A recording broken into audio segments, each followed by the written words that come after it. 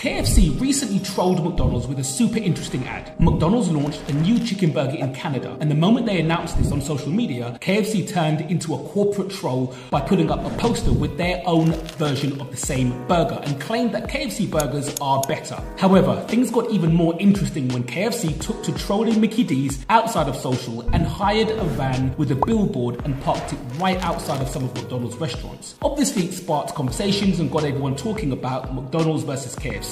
People started comparing the two food giants, and the interesting thing about these brand wars is that customers are forced to pick one side. This makes them more loyal towards the brand they choose, like in this case, McDonald's fans kept defending McDonald's and KFC fans defending KFC. That's what you call finger-licking marketing, and I'm loving it.